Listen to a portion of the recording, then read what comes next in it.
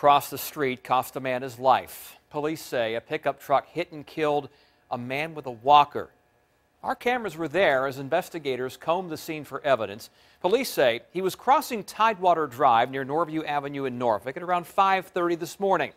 10 on your side's Lex Gray has been following this investigation all day. She's live in Norfolk now. Lex.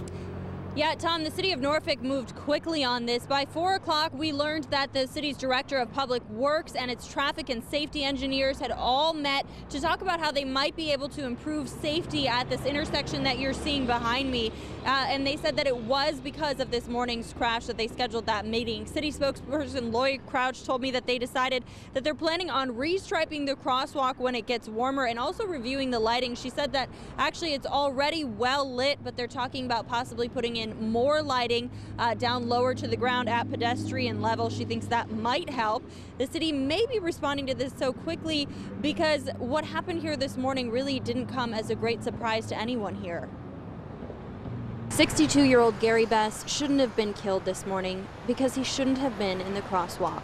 Police say the driver of the pickup that hit him had the green light. Because all these seniors, they don't understand, and they watch the thing.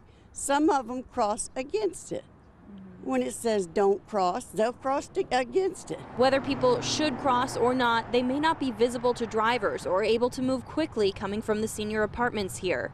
In January of 2013, a car hit and killed James Camp as he was crossing Tidewater. Camp was in a wheelchair. Bess was using a walker. With a walker or with a scooter, you're going slow.